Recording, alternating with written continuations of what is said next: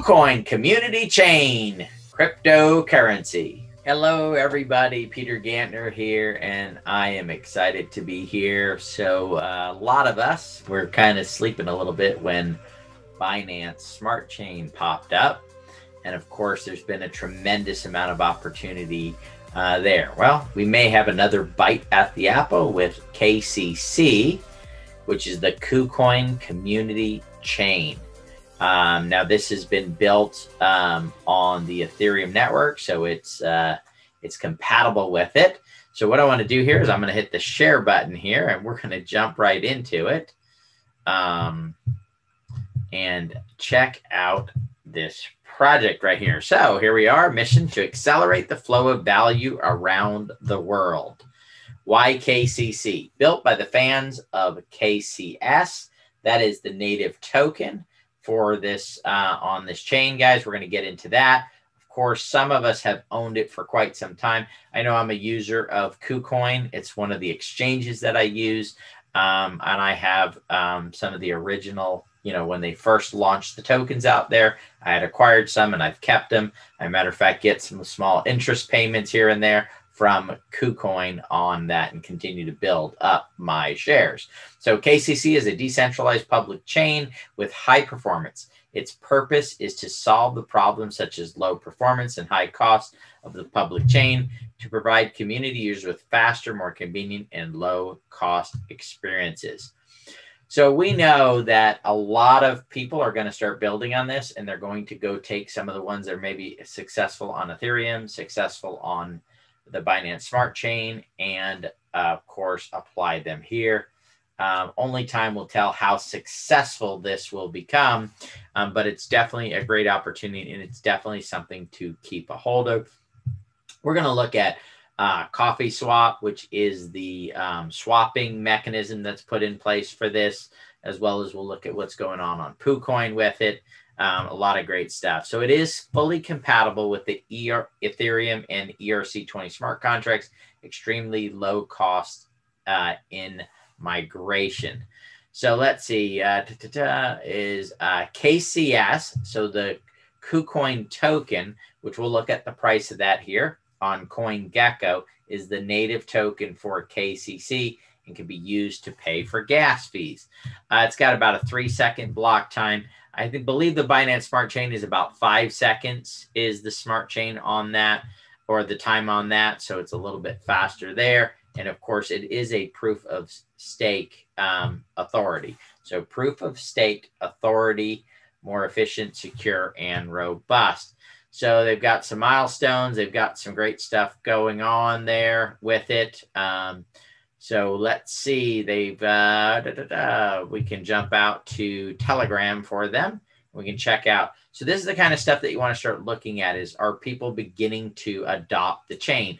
6,436 members. You can write that down. So, right now it's 729. I don't know when we'll get this edited and put up there.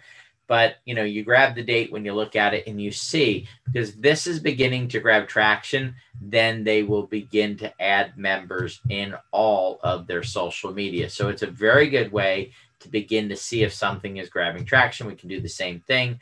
Go out to Twitter and begin to see. As this begins to grab traction, which I believe it has a potential to do that because of the relationship with KuCoin and, of course, a lot of opportunities. People might have missed something on Ethereum or on the Binance Smart Chain, and they go, oh, let me go see if I can get it caught up there. So 9,000 followers. Again, you want to document that, and you want to come back and see what that growth is looking like. So let's jump out here. PoCoin does have right here at the top, you'll see it. There's the Binance Smart Chain. There's Matic, Polygon, and then there is the KuChain right there, where you can go check it out. Not a lot of information on it right now. Of course, I was just putting in a couple of the different tokens. Right now, it looks like most of the volume or the value is in like the peg tether, those type of things. You've got a few $1 million in value there. Let's see what else we've got here that we might be able to pull up. Let's do pegged to the USD coin, a couple $1 million there. So as you guys can see, this is really early in the process. I do not believe there is a break. As I said, there is Coffee Swap, guys, which is an interesting one. We will probably be doing a video on this, which has got a market cap of about 12 million. There, the assumption is that this may end up being the pancake swap or the Uniswap of this chain. So if this chain begins to take off, then this would have a pretty darn good chance of doing it.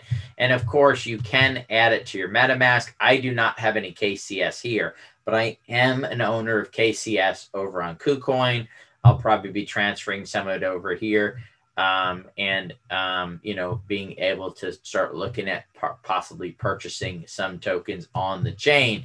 And of course, we can go to CoinGecko here, and we can see it's $9.70 for KuCoin.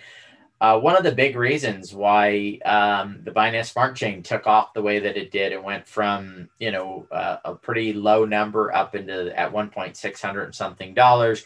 Right now, sitting at about $320, is because of the development on their chain. Here's the question: can that same thing happen here with KuCoin? You're looking at only a $756 million market cap, where you have the Binance Smart Chain, which is, or BNB, which is, of course, up in the $40-50 billion range. I haven't looked at it recently to see what that is at. So this has got, with the success of this chain, this has got a lot of potential, in my opinion. Remember, I am not a financial advisor. I never wanted to be one. I never will be one. And this is not financial advice. I just love the crypto space. Launched our own cryptocurrency because of the value that it brings to me.